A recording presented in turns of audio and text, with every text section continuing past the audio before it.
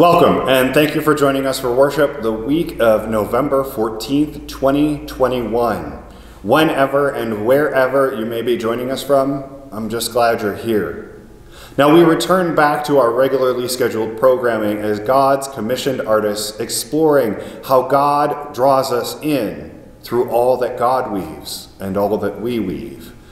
The original word for this week was reintegrate, and for both Pastor Mary Kay and I, that word, while used in the study of Christian spirituality, we felt didn't really capture the depth of relationship that this worship and this series was trying to communicate.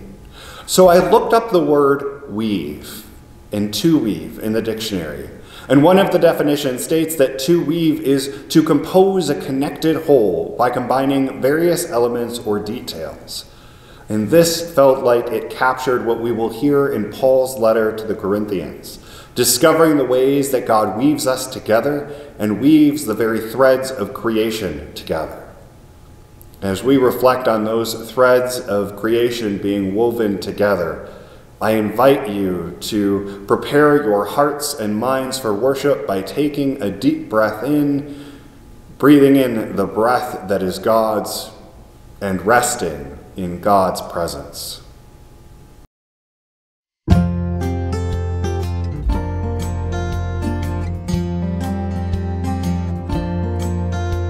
the world of the driven, let us be drawn in. Let your love be a given, let us be drawn in. To imagine, to dream, to create, to redeem.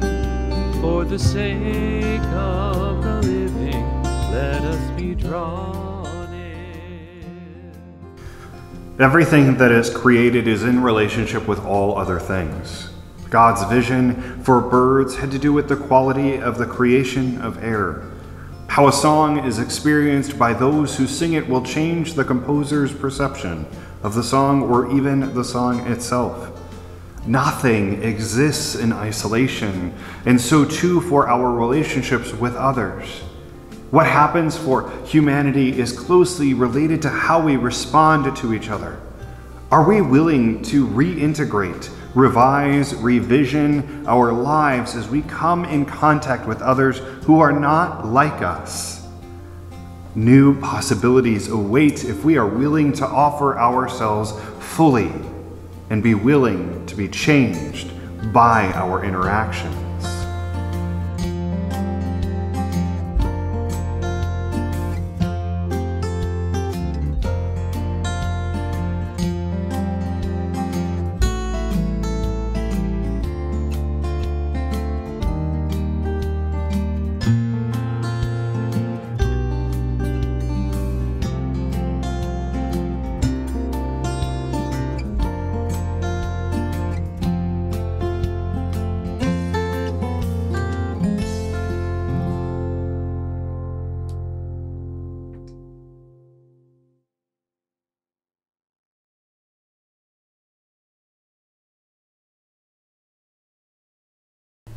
Weaving God, you created us for relationship with you and others.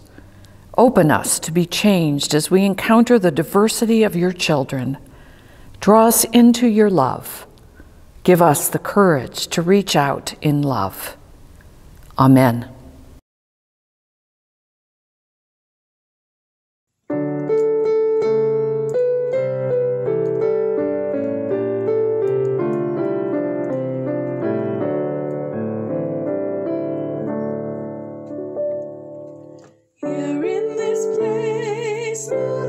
Streaming, now is the darkness vanished away.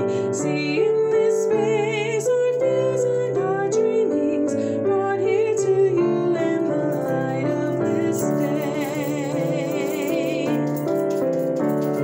Gather us in the lost and forsaken, gather us in the blind and the lame. Call to us now and we shall awaken.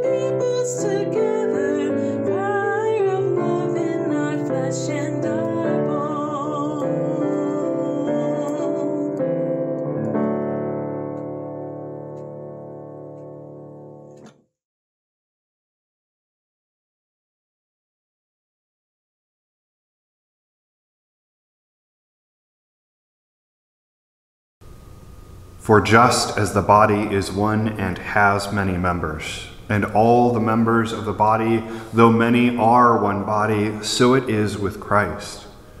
For in the one Spirit we were all baptized into one body, Jews or Greeks, slaves or free, and we were all made to drink of one Spirit. Indeed, the body does not consist of one member, but of many. If the foot were to say, "Because I am not a hand, I do not belong to the body," that would not make it any less a part of the body. And if the ear were to say, "Because I am not an eye, I do not belong to the body," that would not make it any less a part of the body either. If the whole body were an eye, where would the hearing be? If the whole body were an ear, where would the sense of smell be? But as it is, God arranged the members in the body, each one of them, as God chose. If all were a single member, where would the body be? Please pray with me. May the words of my mouth and the meditations of all our hearts be acceptable to you, O God, our rock and our Redeemer. Amen. I was having a conversation with Pastor Mary Kay recently, and we were watching a video in preparation for Advent, and it was a video of scriptures as well as a caterpillar weaving its chrysalis as it prepared to transform into a butterfly. I was in awe and began to wax poetic about how truly fascinating, wonderful, inspiring, and even at times confusing nature truly is. What fascinates me is how everything has its place, how everything just seems to know what to do.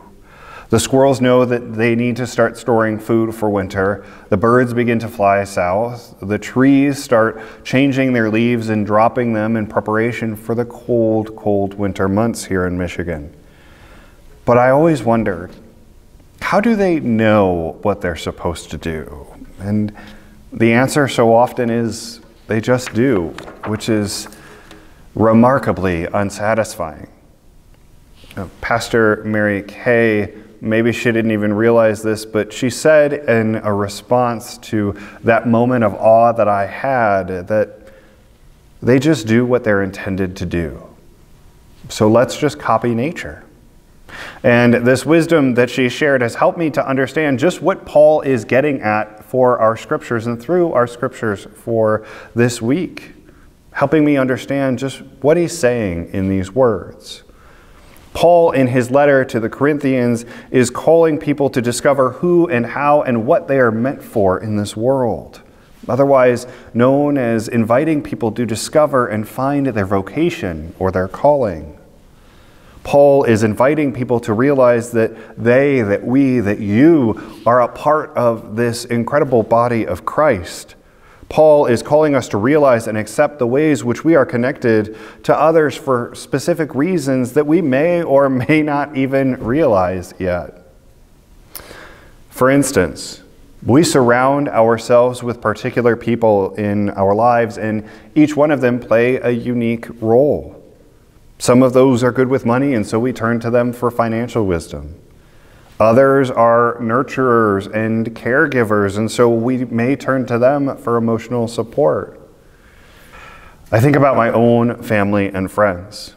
I have those that I turn to when making a big life decision. I have those that I call when I just need someone to be angry or sad or upset alongside me.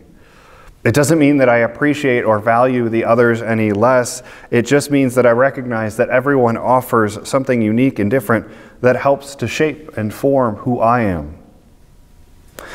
As we name the gifts that others bring into our lives, think about your own gifts. What do people come to you for? What do you share with the world? What talents and wisdoms do you just know how to do as though you didn't even have to think about them? Seriously, I want you to think about this like now. So I invite you to go ahead and pause this service right now and take out a pen and paper and reflect on What gifts do you bring? What gifts do you have to share?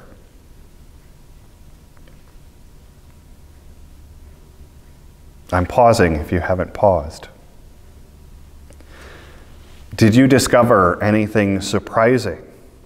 Are you the one who navigates and manages family crises? Are you the family member that folks turn to for a listening ear?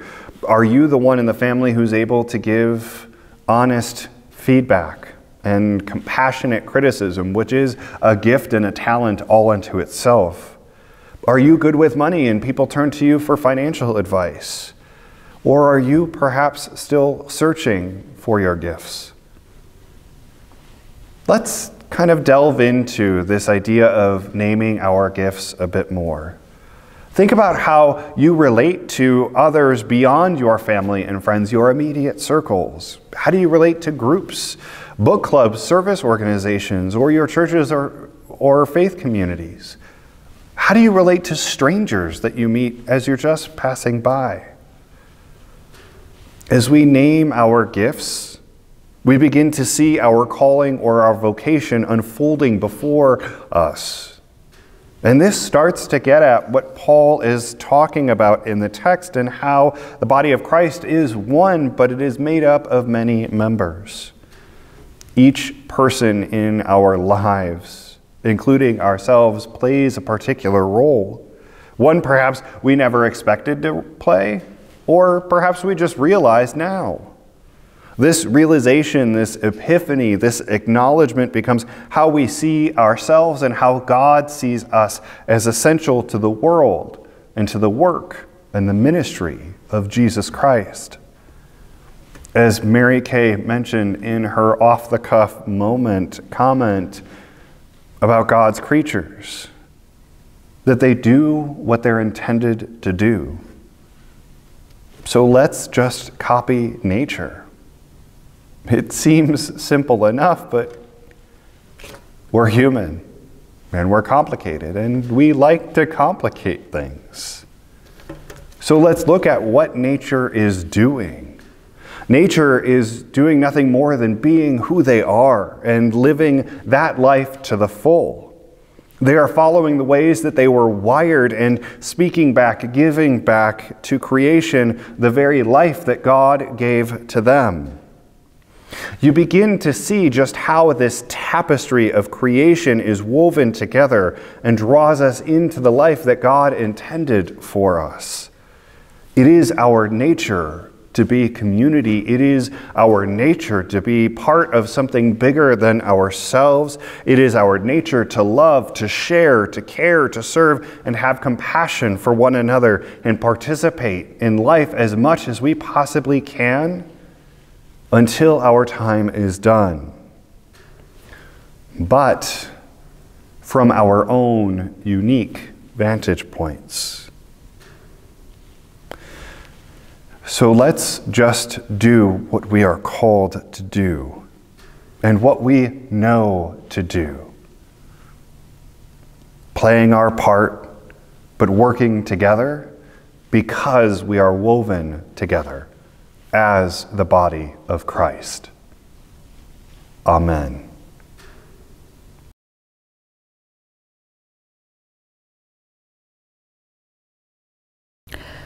Let us be drawn in to God's holy presence as we pray together. Draw us in to the sounds and rhythms of those crying for justice and peace. Weaving God, draw us in. Draw us in to relationship with all of creation, helping us to discern our role in caring for, nurturing, and sustaining this brilliant blue orb for generations to come. Weaving God, draw us in. Draw us in to the warmth of your embrace for the burdens of the world, which we carry and share together. Weaving God, draw us in. Draw us in to hear your still small voice clearly, the one that guides, strengthens, and prepares us for all that awaits. Weaving God, draw us in. In this moment of silence, let us lift up all the cares and celebrations on our hearts this day.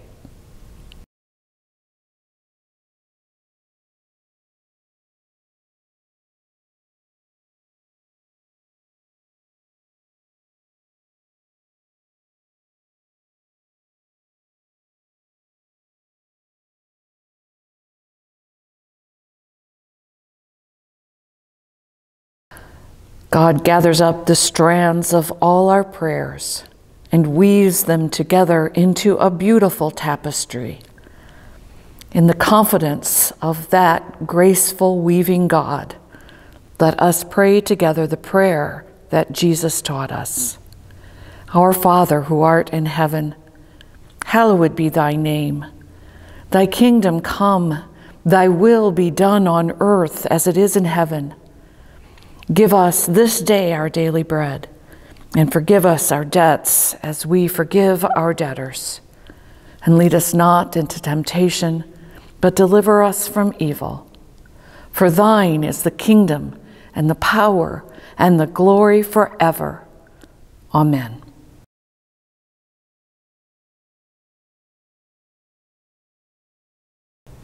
Thank you for joining us for worship this week.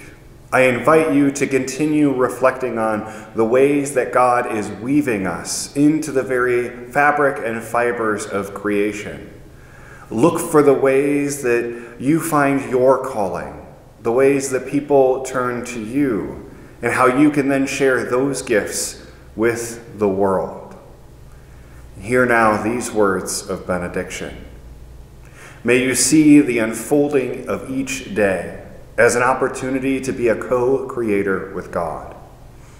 As a Jesus follower, may you feel his company leading you toward creating more kindness, justice, and mercy. And may you know the nudge of the creative spirit within, making belief in all you are and do. We all are one in mission. We all are one in call. Our varied gifts united by Christ the Lord of all. A single great commission compels us from above to plan and work together that all may know Christ's love. We all are called for service to witness in God's name. Our ministries are different, our purpose is the same. To touch the lives of others by God's surprising grace, so every folk and nation may feel God's warm embrace. Now let us be united, and let our song be heard. Now let us be a vessel for God's redeeming word. We all are one in mission, we all are one in call. Our varied gifts united by Christ the Lord of all.